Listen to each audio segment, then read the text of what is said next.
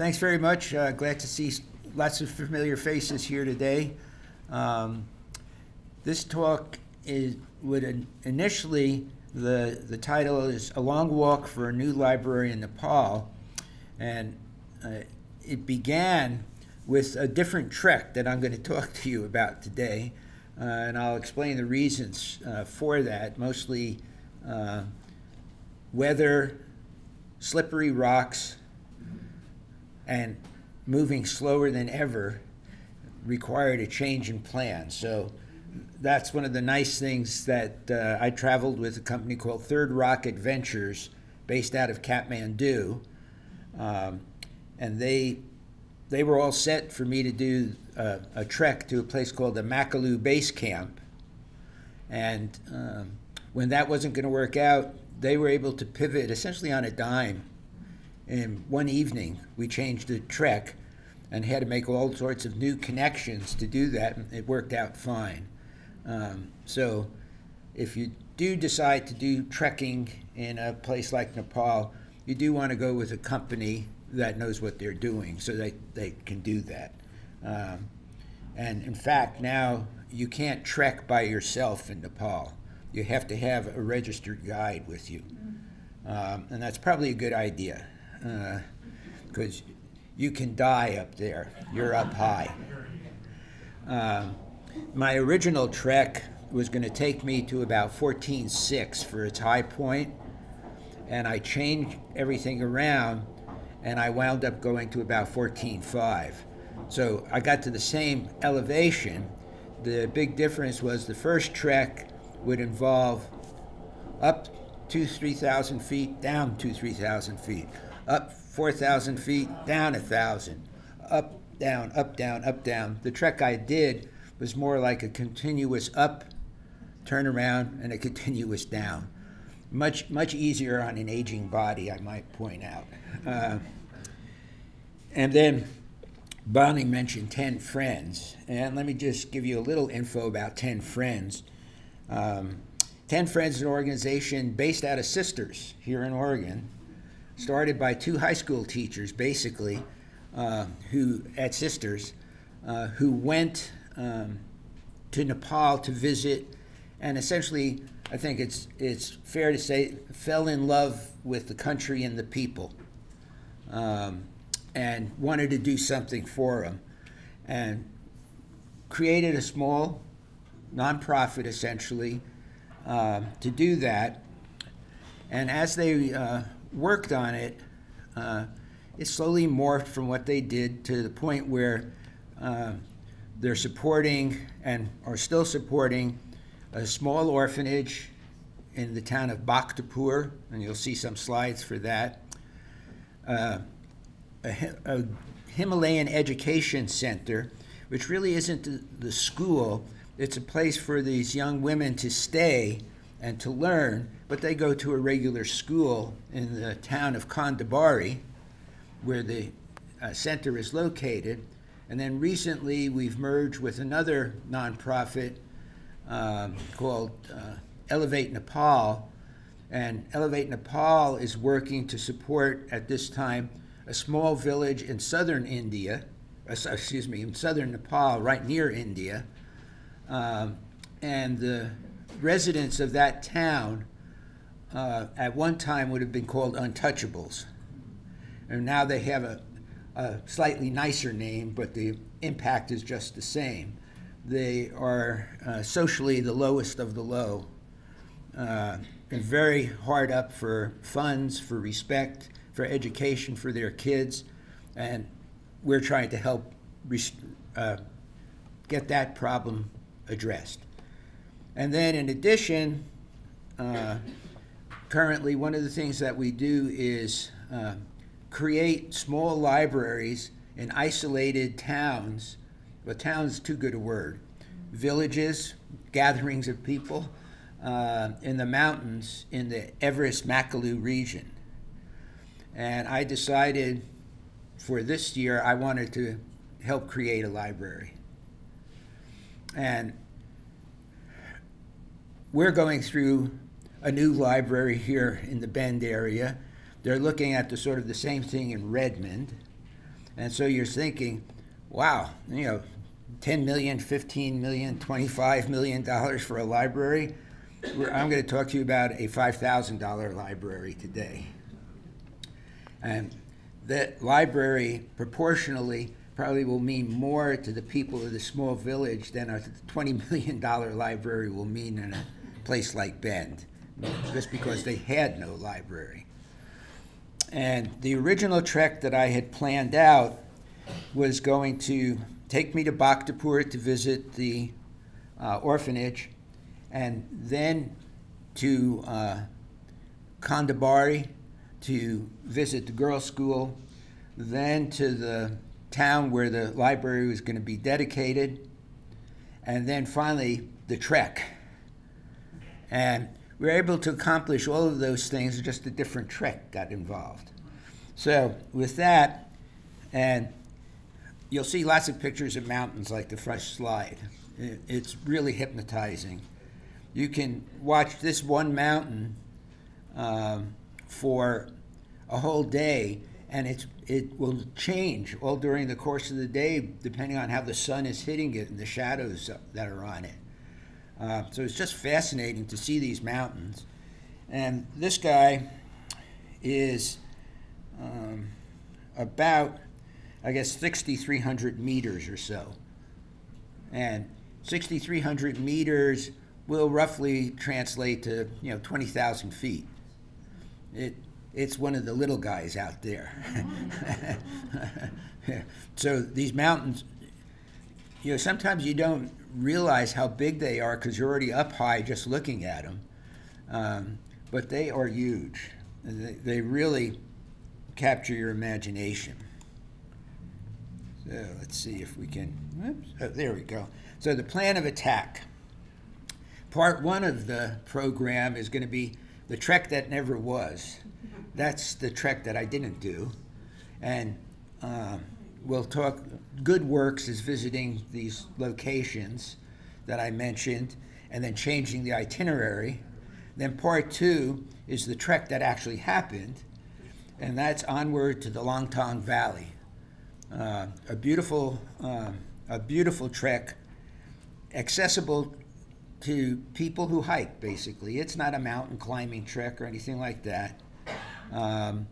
And because we changed the itinerary, we were able to fix the speed of the trek by building in more rest days than you might normally have on one of these treks. If it was a group of 20-somethings, they would never be resting, right? They would just keep re-walking and sleeping as they walked and keep going.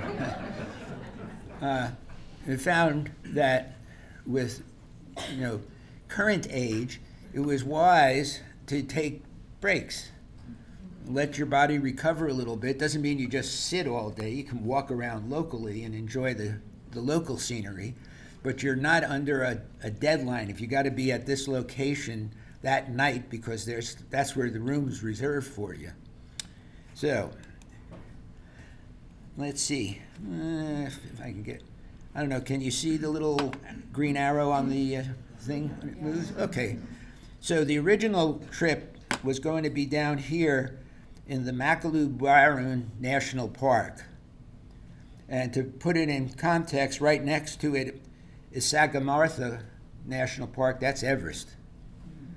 Then up here is Langtang National Park. That's where the actual trek occurred.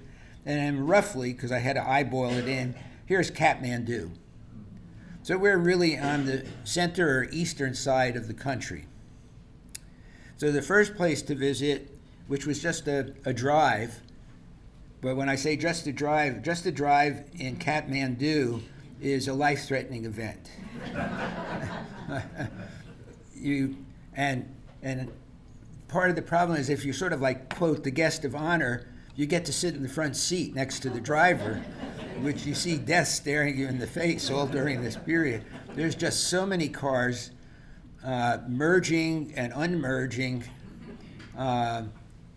sort of like sides of the road are advisory, not required, so and the traffic is incredibly crowded there.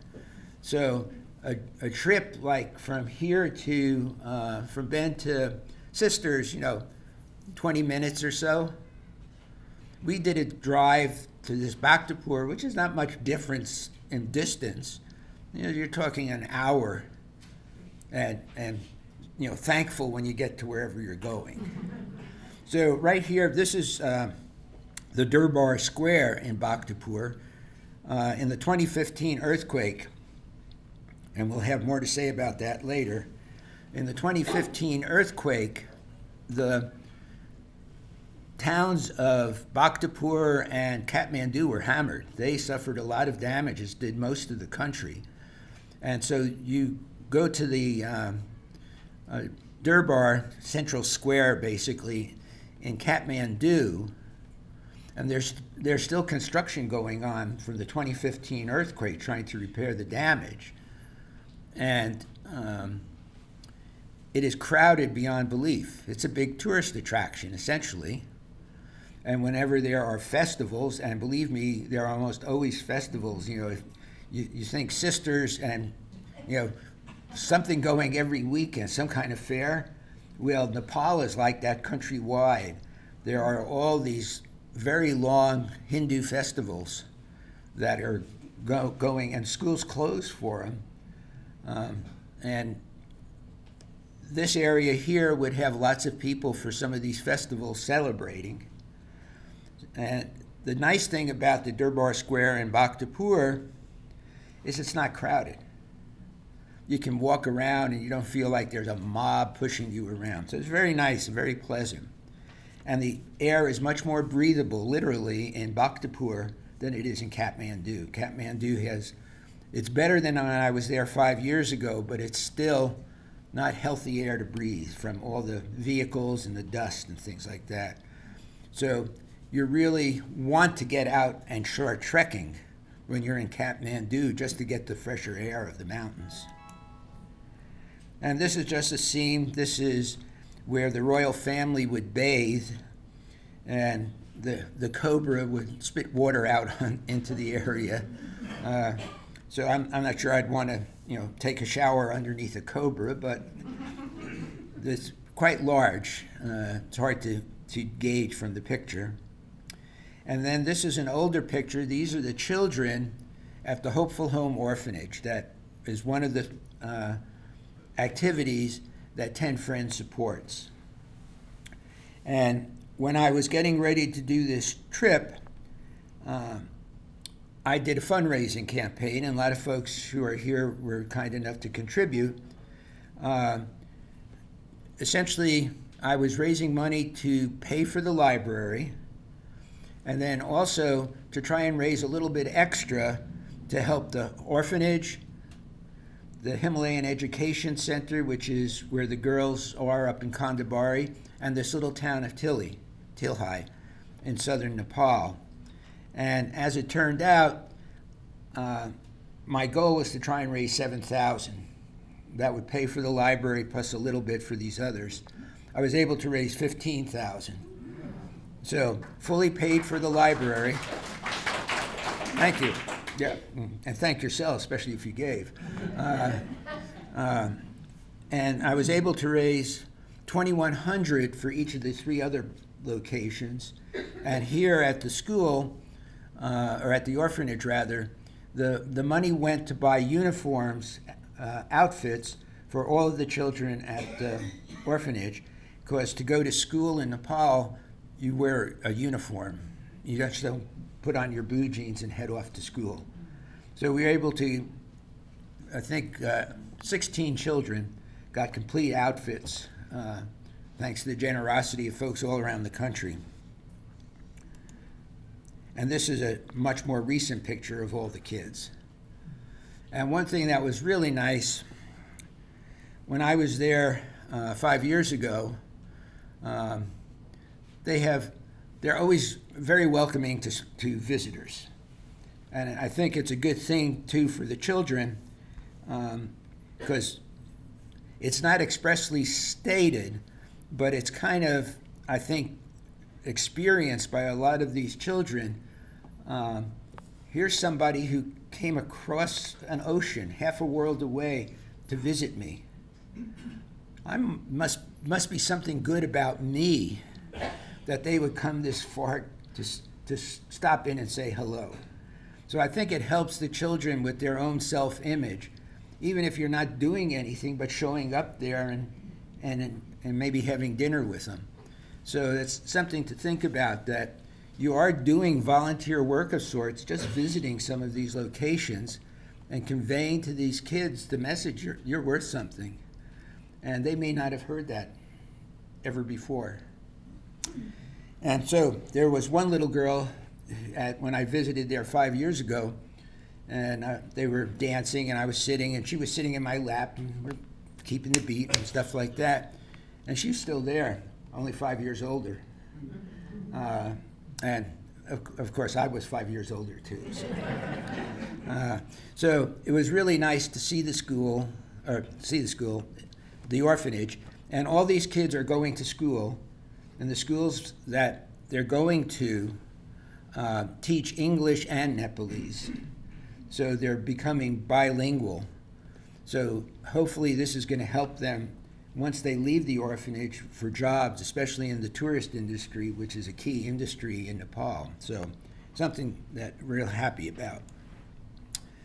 Then, so that was a one-day trip. He had dinner with the kids. I was able to take somebody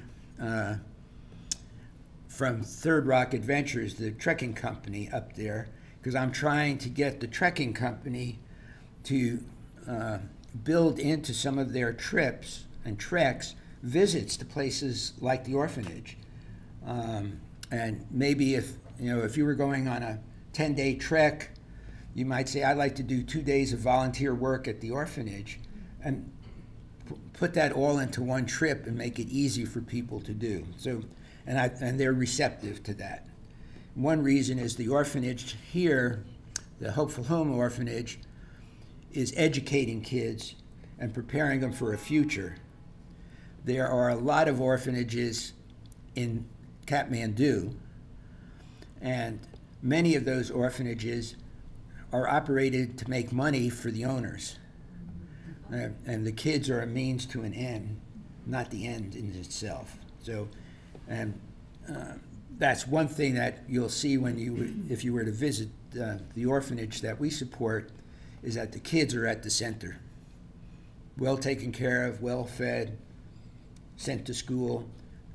If someone wants to go to college, we'll try and support them to get them through college. So, and some have done that. Anyway, after that, we're essentially going to start on the trek that I was planning to do, which is the Makalu Base Camp trek. And so you get to Kandabari, where the education center is located. And when you get to Kandabari, it's a Jeep ride, four-wheel drive, but not really. You could do it, a Subaru, which is sort of a tame four-wheel drive vehicle, would be fine to get from the airport to Kandabari. From Kandabari, we did not have to go very far to this town called Num, N-U-M, and from Num, we'll be able to walk to the town where the library is going to be. To get to Num, you take the Jeep Trail from hell. This was, first of all, we were a little late. The airline was late getting us started. And then we drove to Kandabari, had lunch, and then started this drive. It wasn't too long after we got started, the rain began. Then it got dark. We had a flat tire. It took about 7 or 8 hours on the highway. And you can see kind of, it's a 2-lane road, right? There's one lane and we're in the other lane. And that's a picture of me taking a picture of the road there. One thing to bear in mind when you're doing these trips is that the roads can be really scary. And once again, guess where I'm sitting? Right next to the driver, looking out the front of this vehicle. And you'll see it even more later. But if you look at this picture, you know, sort of the road and the edge of the cliff kind of seem to get really close to one another, and they do. And we're driving it at night in a rainstorm, and it's probably good in some ways that it was at night, because I could not see very far out the windows to realize what I was in. But quite exciting. So here's a little map, and when you're looking at this, the same as I am, I guess, the little dot to the far left, up to the top, that's Tumbling Tar. That's where the airport is. So you fly to Tumbling Tar, and then you drive a relatively short distance to Kandabari on pretty decent road, paved road. Then from Kandabari, you get the Jeep Road from Hell, and you see the little arrows pointing to the Jeep Road from Hell, and they take you to the town of Num, which is the little red dot about in the middle, furthest to the right when you're looking. That's Num. Then our target for where the library is the town of Khokatak. If you try to Google map and find Khokatak, you don't find it. If you just put in Khokatak into and general search, you get advertisements for God knows what. None of them find it. It's on this map because this map is an actual trekking map. And I took a picture of the trekking map. It's the only place I found that actually had this little town, little village on the map. And it looks like, you know, oh, that must be a ways away. It's a very short walk, basically.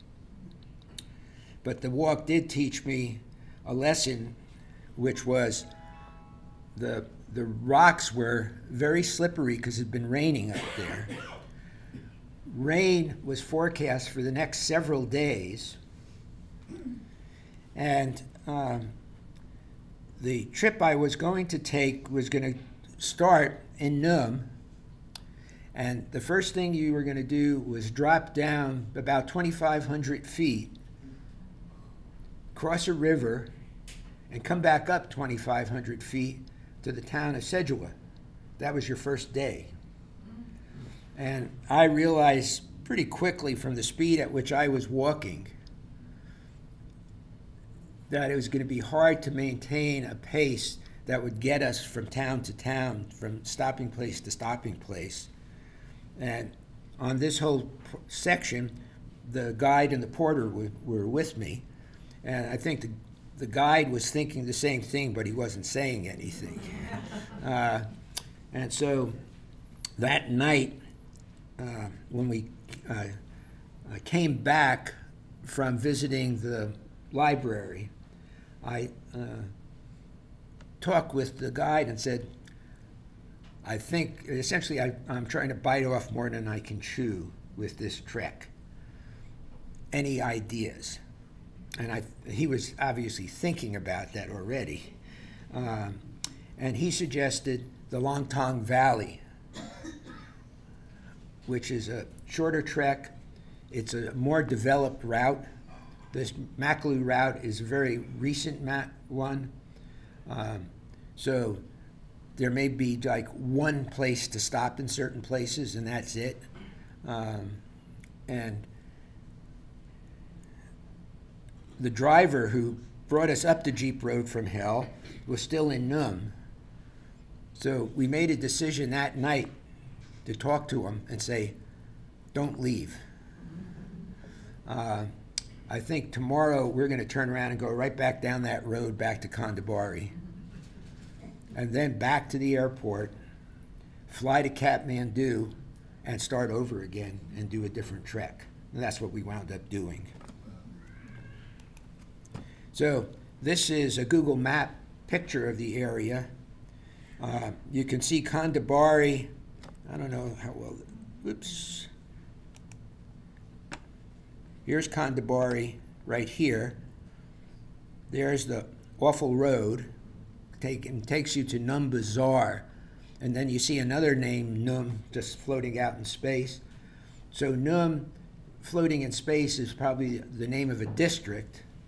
Num Bazaar is the town. And there are lots of bazaar. Namche Bazaar on the trek to Everest. This is Num Bazaar. You pass a lot. Bazaar is like a market town. That's basically what they are. So this gives you an idea of what the topography looks like. So a lot of steep cliffs. It's very lush there. So because you're still pretty low. You're not up in the real high country. You don't see snow in this picture, for example. So this is the road. It made enough of an impression. My amygdala was in overdrive for most of this. And so as a result, there's a whole section, as you can see, on the road. This is the road right here. If a truck comes around that corner up ahead, one of you have to back up because there ain't no way both of you are going through there. So quite exciting. There is a truck. This is in a little town, little village. Town is too big a word. Little village. Lots of these big trucks. They're doing some hydroelectric projects in the area, and the net result is huge trucks, heavy trucks, traveling these roads and just ripping them to shreds.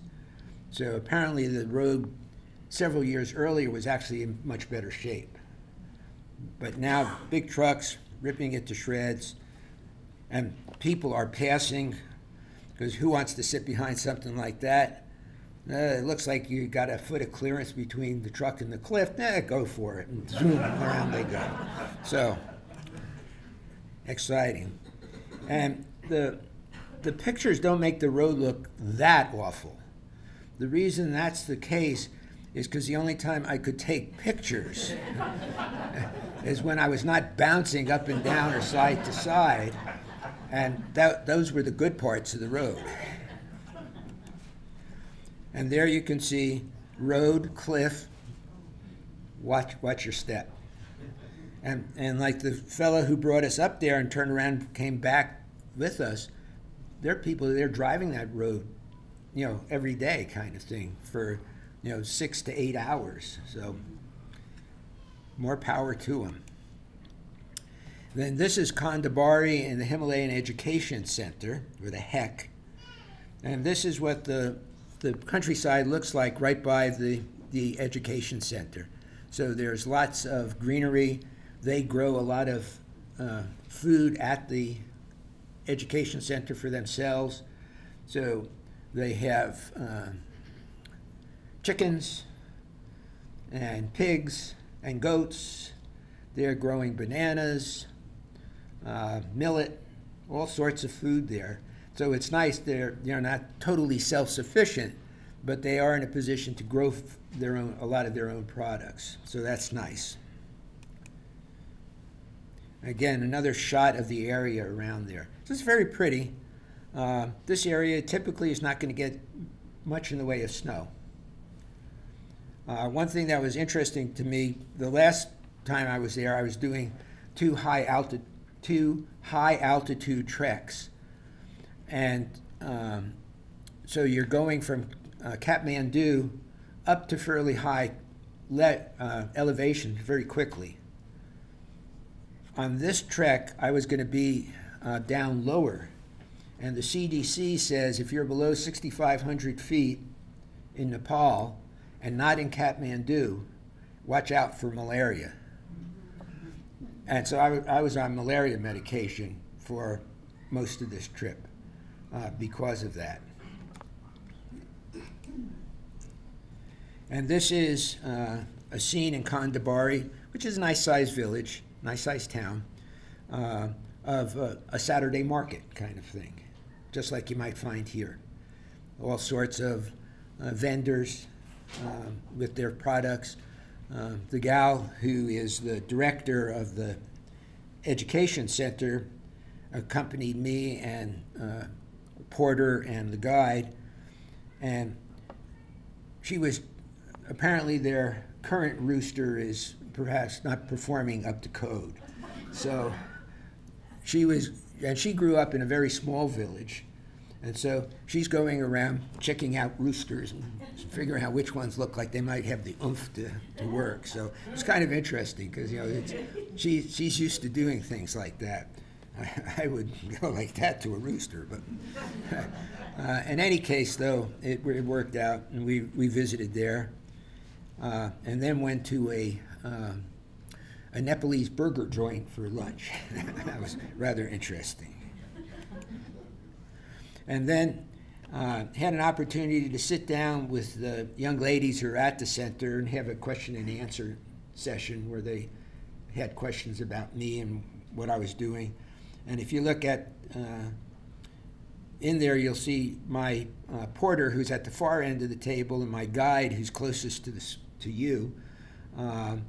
We're also there, not really part of the Q&A, but participating, being there, which would be an unusual experience for a guide and a porter on a trek normally. They'll get you to where you're going. They will serve you your dinner. You'll order what you want at the tea houses, which are the little local hotels. They'll bring you the food and make sure everything's good.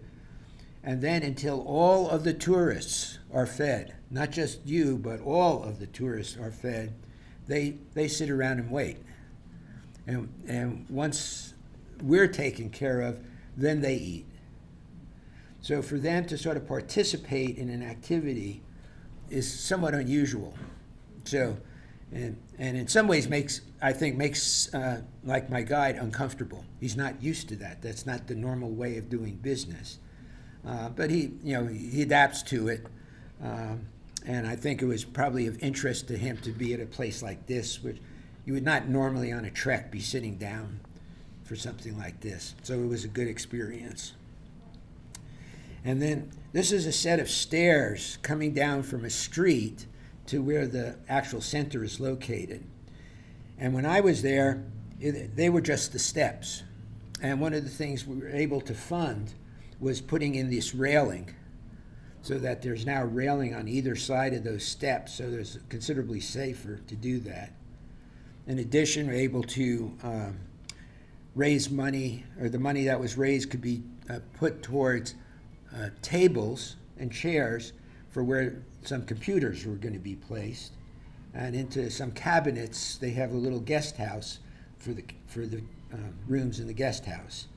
So once again, we're able to help out the education center with some things that they wanted. So that again was nice to be able to do. Then Khokatak and the new library. So you saw that map that showed the distance between the two places. It was maybe like a 2-hour walk. It was actually fairly warm and humid there because of the elevation. They're not that high. And I was then told you'll see a picture of the library shortly, how the library got to Khokatak.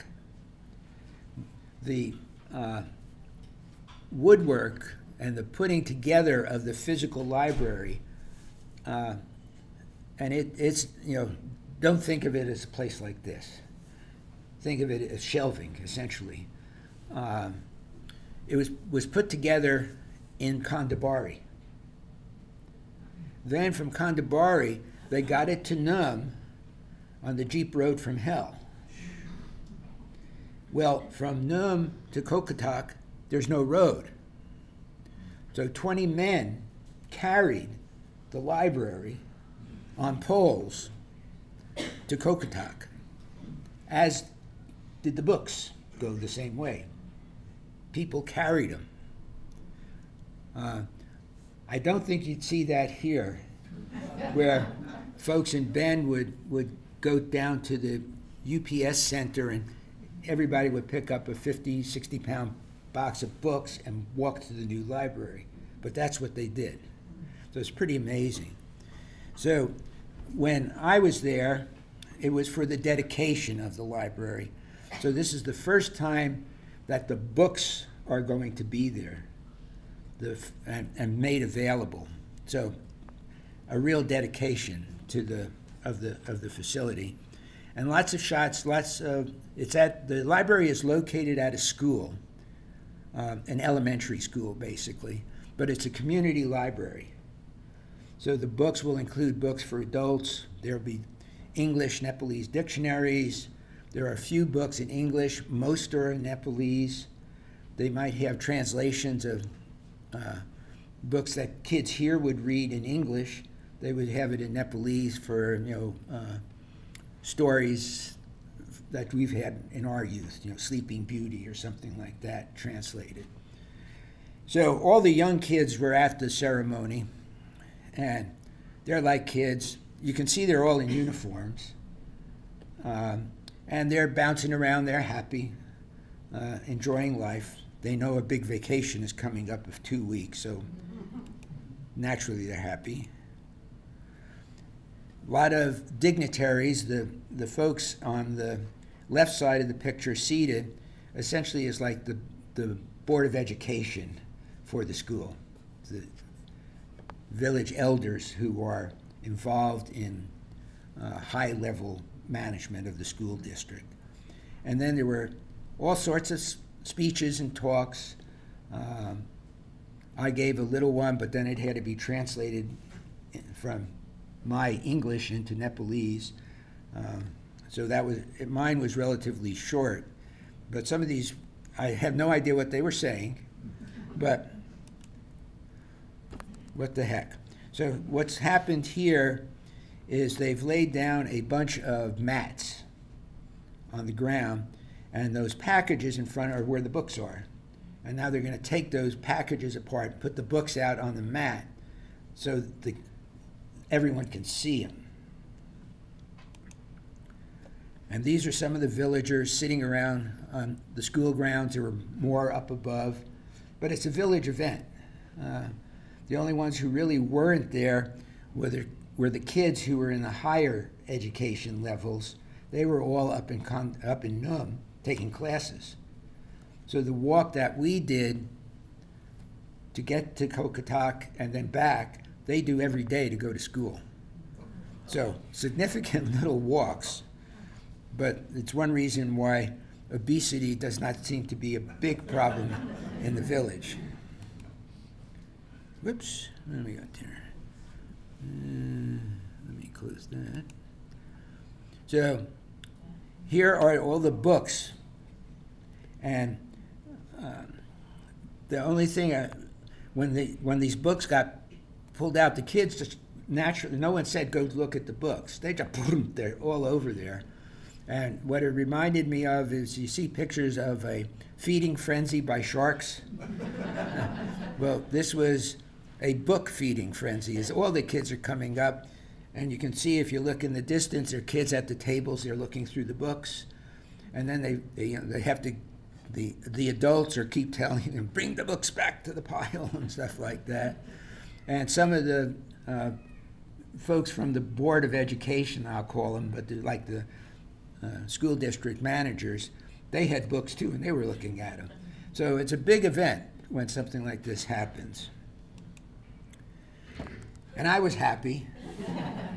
It's really pretty, to sort of know that you helped to bring this about, and then to see all these kids, eyes lit up, looking at books. Probably none of them, maybe nobody in that village has ever seen this many books in one place. And so, real impressive event for them locally. And then you see I'm wearing a little badge. I'll step out of the camera for a second, grab it, and return to the field of view. So this is the little thing. I think it says guest of honor, but I can't read it. So just might say something like, "Humor the strange old man," or something like that. But it was pinned to me, so, and no one kicked me, so. But that was kind of fun. And then there's the library. That's tall. I could barely, full stretch, reach the top of it. And that's glass in there, a lot of glass. That came up that road. And then essentially on the shoulders of 20 men to carry it to where it's sitting right now. And then this was done up there, so a few spelling errors and letter errors and that, but it doesn't really matter. I dedicated the library to the memory of my parents and my brother, and in honor of actually the brother of the gal who runs the Himalayan Education Center. He had been killed in a helicopter crash a little bit before that. So the only thing I'm going to ask them to do, it says in memory of Eleanor, and it should say Weinberg, but an E got lost and a G got turned to a Y, but who cares? Essentially, I know what it means. But they left my dad off, so I'm going to ask them to add him back in. But again, something pretty special. So really happy about that. So from there, actually, after the dedication is when we actually went to the Himalayan Education Center. So I'm a little bit out of, I showed you the education center first and then the library. So a real good experience to see where the money that I had raised was going. The one place I did not see was Tilhike. It was not part of my trip, but I know that some of the folks who run the High Camp Restaurant and Sisters, Nurba and Pima Sherpa, they're over there now, and they got from my fundraising essentially $2,100 for stuff that they wanted to take to the village. Most of it's for the kids, so clothing, school supplies, whatever the kids need. So now to an actual trek. And the trek we did was called the Langtang Valley Trek. The elevations in here are estimates, and one reason they're estimates is I'll look on a map and I'll get the elevation of a town like this first town, Saya Brubesi. Okay, good. Then I'll look it up with a Google search and it's got a different elevation. And then I'll look on another map or maybe on some statement from a trekking company and I'll have another elevation. So I would try to make my guesses as roughly what the elevations were like. So this will give you an idea. We're starting at about 5,000 feet, and in 2 days we're going to go up to 10,000 feet. And it's at that point where you want to start thinking about taking Diamox, which is a high altitude medication to give you some protection. Then from go to Tabala, we went to Mandu. Mandu is a little over 11,000 feet. And the plan there was always to stay there 2 days for acclimation to the elevation. Then from there, went to Kianjin Gompa, which is somewhere between 12,500 and 13,000 feet. It's not a floating city. It's got an actual elevation. I just don't know what it is. And we stayed there for 2 days. And on the second day, went up to Kanjinri viewpoint, which is at roughly 14,500. And I was thinking about it. The distance, or the elevation change, is about 1,800 feet, roughly. Misery Ridge is about 600 feet. So this is sort of like 3 times the elevation gain of Misery Ridge down at Smith Rock. But the Smith Rock Trail looks like a super highway next to the trail here. There is lots of scree and little pebbles and stuff like that on this guy. And you're going up, you're at 14,000 feet. That's the other big difference between this and Misery Ridge.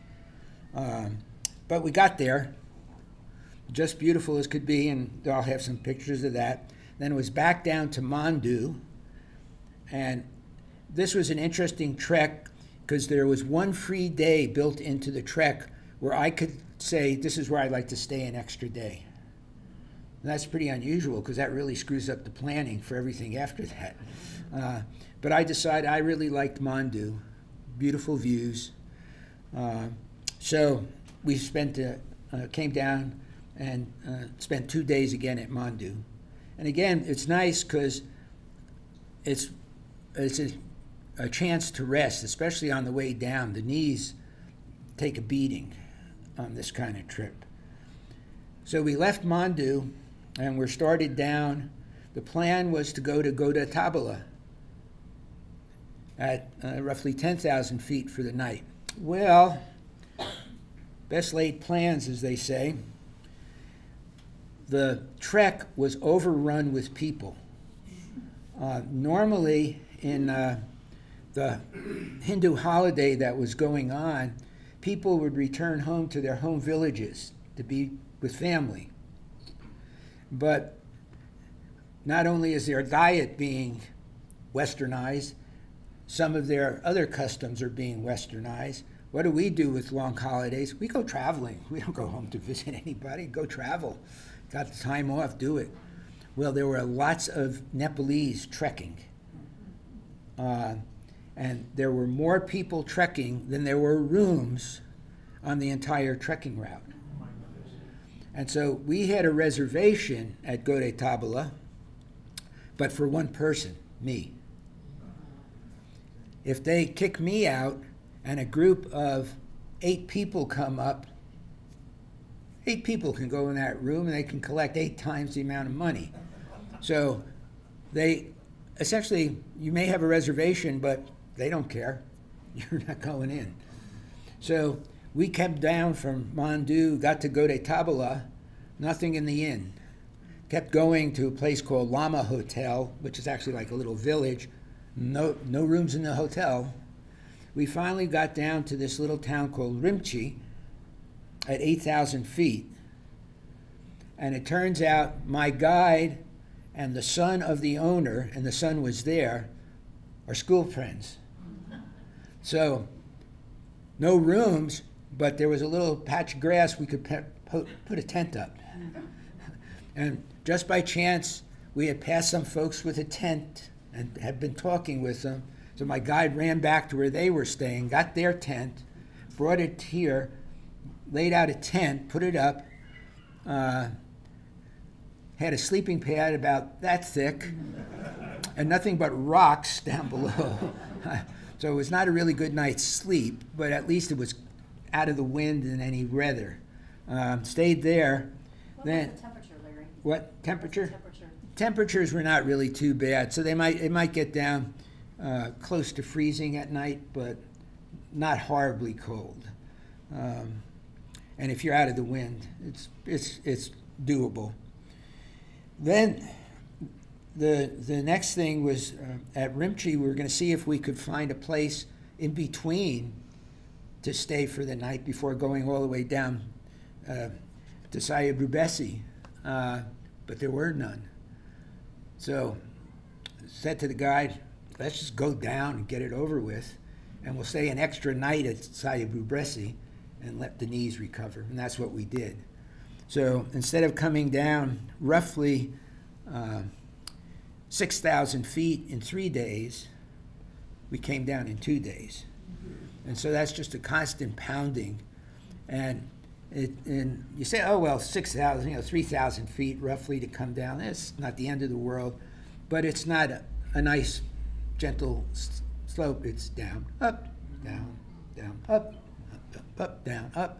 So lots of ups and downs. So that 6,000 feet of difference from Mandu to the Sayabubesi was probably on the order of maybe 6,500 feet, maybe 7, but I don't think that much. Anyway, that's what life is like. Here's a picture. Here is that Saya Brubesi, and notice here it's a P, other places it's a B, so who knows exactly what the spelling should be.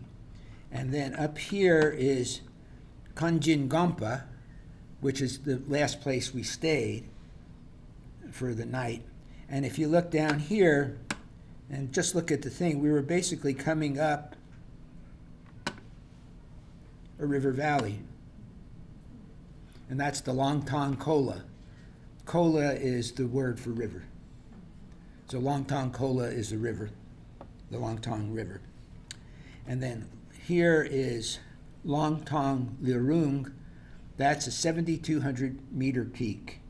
That's the highest peak in the area. I think that's working out like around 24,000 feet.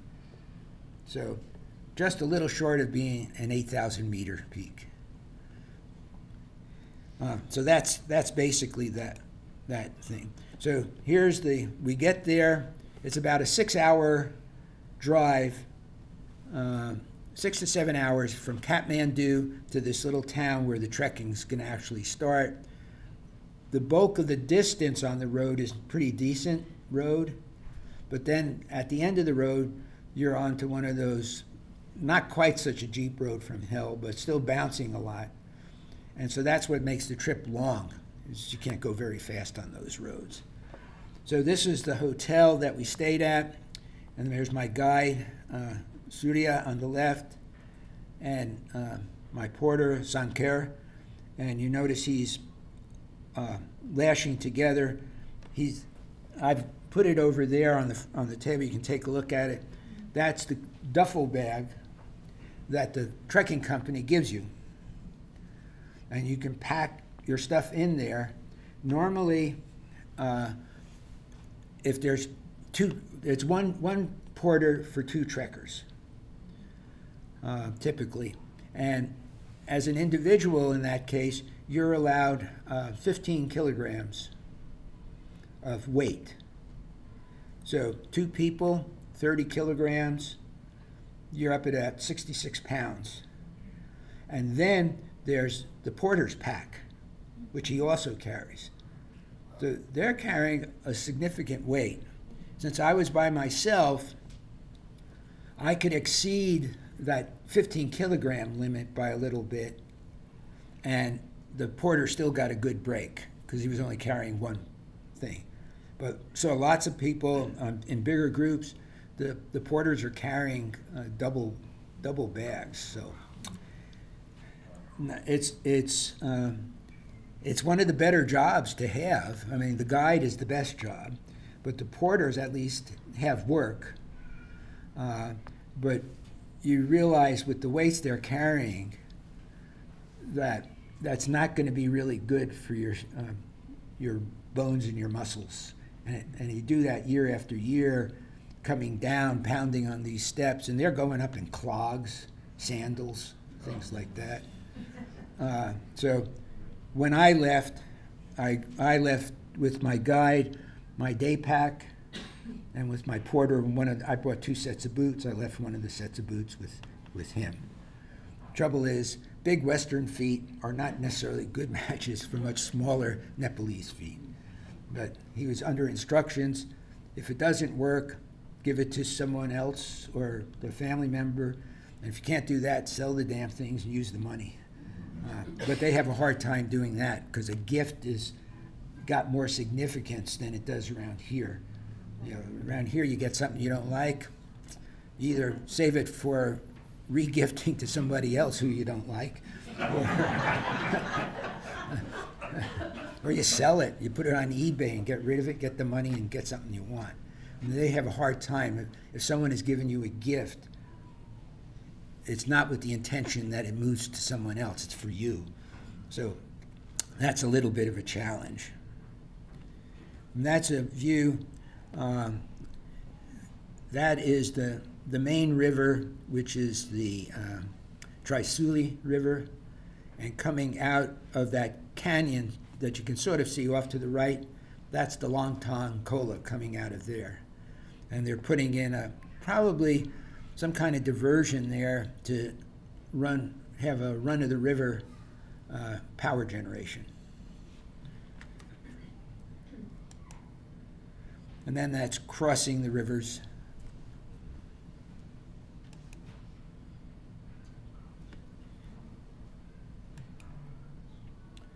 And then for first start of the trek, you're actually on a dirt road because there's construction going on a couple miles up the road. So there's actually nice walking to get to the construction, and then the real trekking begins. And occasionally you get a glimpse, because you're in a lot of fairly heavy forest. Yeah, there do seem to be mountains out there. Hopefully we'll see them. Lots of water coming in all over the place, lots of little waterfalls and streams and small rivers. That's how stuff moves in this part of the world, on the backs of donkeys. So there are signs all over the place, the trekking trails: beware the edge, avoid the edge. And you learn that especially up in the Everest region, where these donkeys are not the problem, it's yaks coming down the trail. But here it's the same thing. Typically you have a fall off on one side and mountain on the other side. If you encounter one of these trains of mules, horses, whatever, you get on the mountainside. If you stand too close to the edge of the cliff and a mule or a donkey's feeling ornery or just not paying attention, you're gone. Knock you right off. So you got to pay attention. We had lots of these come by, but it's kind of neat. And these guys are probably coming down because he's not carrying a big load. They're probably coming down from having delivered stuff up high. And now we're starting to break out a little bit more. And when we get to Gode Tabala at 10,000 feet, we'll really be pretty well out of the trees, and that's when you start to really see the mountains better. But there's what you start to see. And you realize, yeah, there are mountains. These are bees' nests, wild bees, just on the side of a cliff. So it was kind of interesting. My guide spotted them and took pictures, and if you blew up the picture, you could see the little cells of the hive. But then, finally, something big and white shows its face. And here we're starting to come up in the valley near Gode Tabala, which again is at 10,000 feet roughly. And we're going to be getting pretty well out of the big trees, so you start to get the nice views. And this is, I believe this is Langtang 2, and it is like 6,900 meters. So the big peak is Langtang Lirung at 7,200. This guy is nearby, not quite as tall, but it still looks big. And then this is continuing along across lots of rivers like that, mostly on they're smaller rivers, or flows, so on little wooden bridges. There were a couple of suspension bridges, not too many on this trek. And if you've been on suspension bridges, you get used to them. You know, they bounce as you walk across them, but it's kind of a neat feeling to just be on a bridge like that. There's more of the big peaks.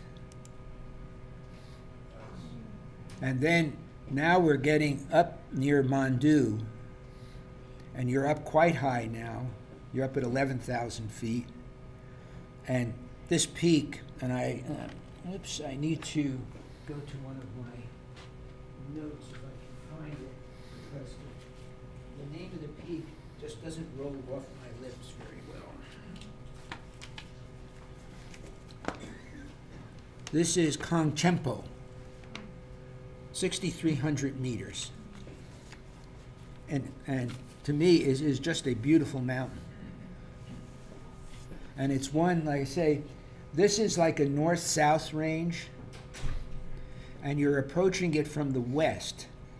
So sunrise is behind this mountain range, so the sun comes up over the range. So you don't get any of the real spectacular morning lighting because of where the sun happens to be, inconsiderate of it, but that's where it is, and how the mountains are arranged. But you get a little bit, not a lot.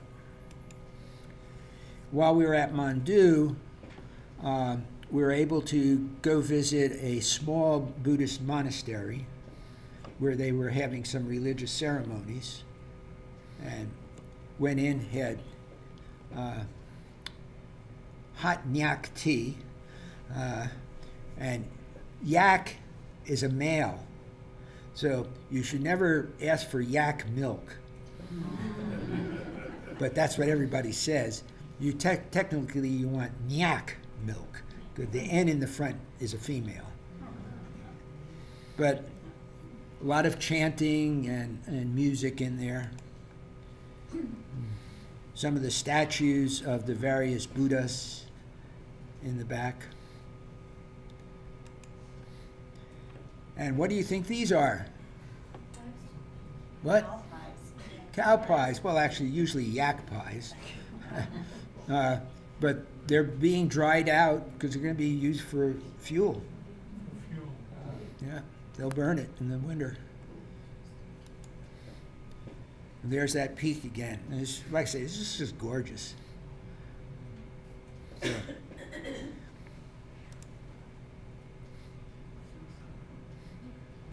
And there's what?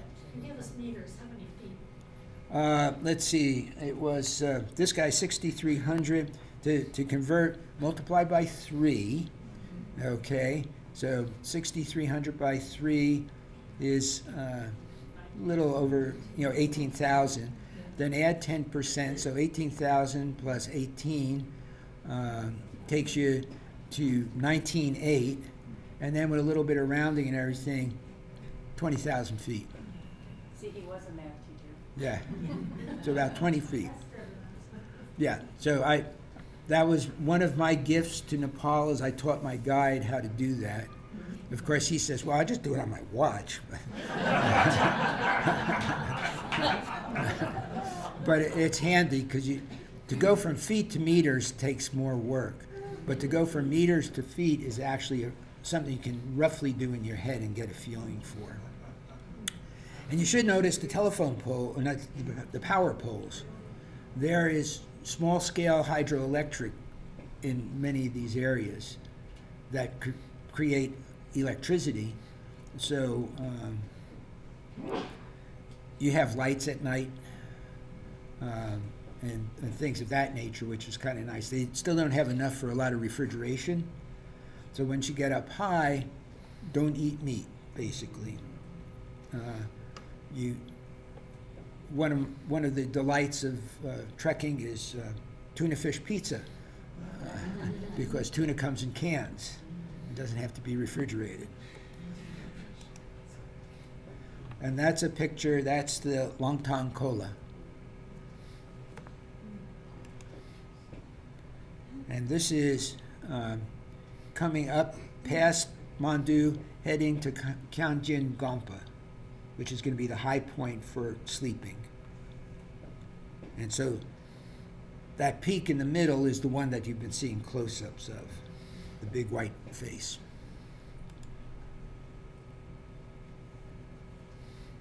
And this is interesting. The Kanchin Gompa is down in here, roughly down at the base of these, and I'm going to go up to here. This is the Misery Ridge equivalent. That'll take me to about 15.4, 15.5, or 14.4, 14.5. This is from where we were staying, just looking up. And it's telephoto, so it's not like this peak is about to fall over onto you. They're quite a ways away.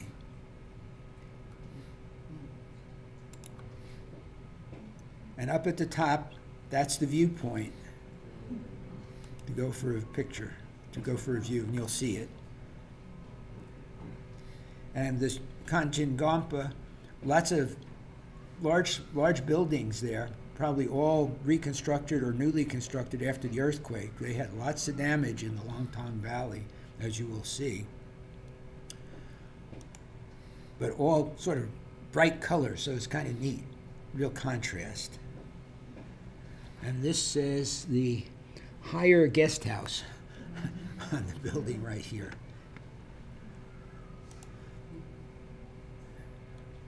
And every night, clouds would come in on the peaks. And sometimes even down into the village, so it was like a fog. And you go, oh, cuss word, the weather's closing in, it's going to go to hell. Next morning, clear as a bell. So sun every day, no rain. And then this is shots from up on the viewpoint.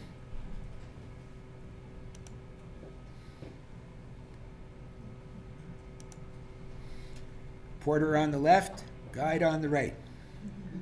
Behind them, going out of the picture, that's Langtang Lirung, the 7,200 meter peak. What's on the right-hand side there where the flags are? Hang on. Oops. Oh, I went too many. Just a little cairn. Okay, so Yeah. do you sign or leave a note or something? No, they're not into that particularly. You take a picture.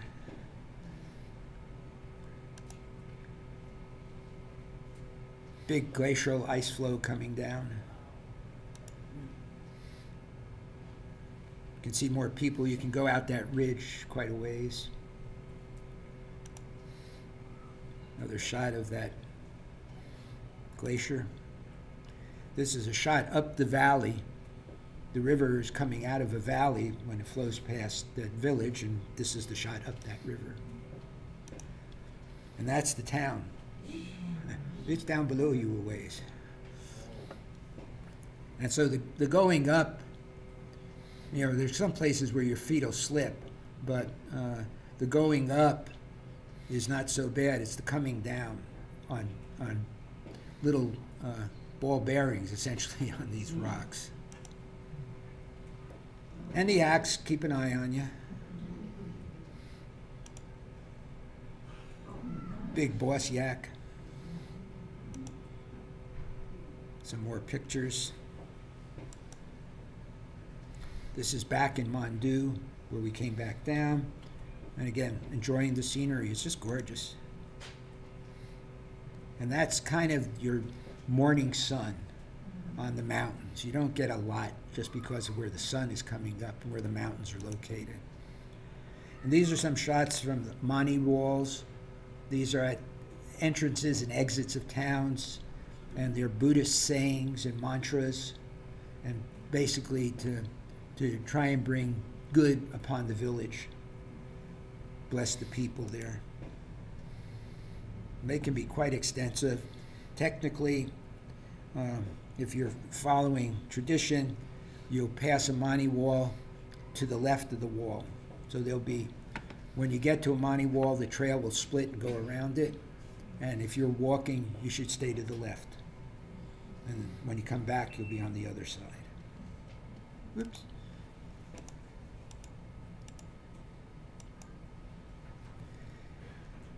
Then, one of the places where we didn't stay was Langtang Village. And this is a shot that I took, and if you look back here, you can see this little building, and it's kind of tucked into an overhang.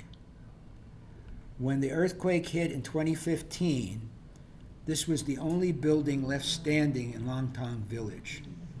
A giant landslide combined with the earthquake and the breaking off of a glacier up above came crashing down into this area, buried the rest of the village. No one's sure how many people died up there. The estimate is 300, and there's at least 100 bodies that have never been recovered. So it's kind of sobering because you don't think about it when you're trekking, but you're walking across a mass grave. The trekking trail comes right up through there. Tell people there's a movie about all this up there, right? Yeah, there's movies about it, yes. So this all this happened. Yeah. This is what the village looked like before the earthquake and the landslide. That's what it looked like afterwards. And the whole area, the whole Langtang area was heavily impacted by the earthquake. And so it's first recovering. So I actually was going to essentially end the talk now. And I said, it's kind of depressing looking at that. So I tacked on another slide just of mountain views. And that picks me up. So we'll do that. So that's sunrise coming up over those mountains. So just sequence of views.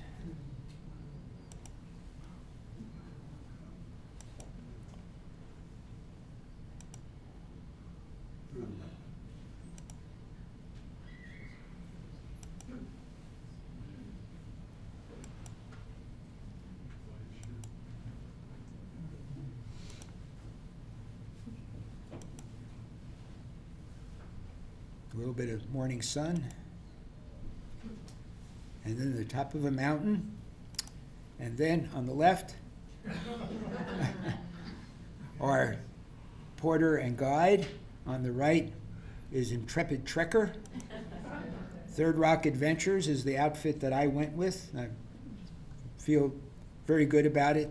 Like I said, they were able to turn on a dime and get me onto this trek from the one. The only added expense I had was for a Jeep ride from Kathmandu to the start of this trek.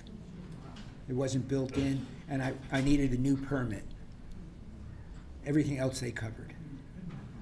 And that included more days in hotels. And then here's the contact info for 10 Friends. And certainly if you have questions about 10 Friends, you can talk to me. I saw some other folks from 10 Friends here. So Tell them there's the fundraiser in December.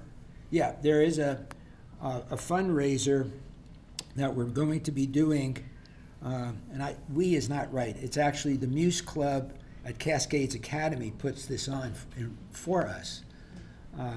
And it's a silent auction and essentially Dalbot dinner. That'll be held at Cascades Academy on December 7th, which is a Thursday evening.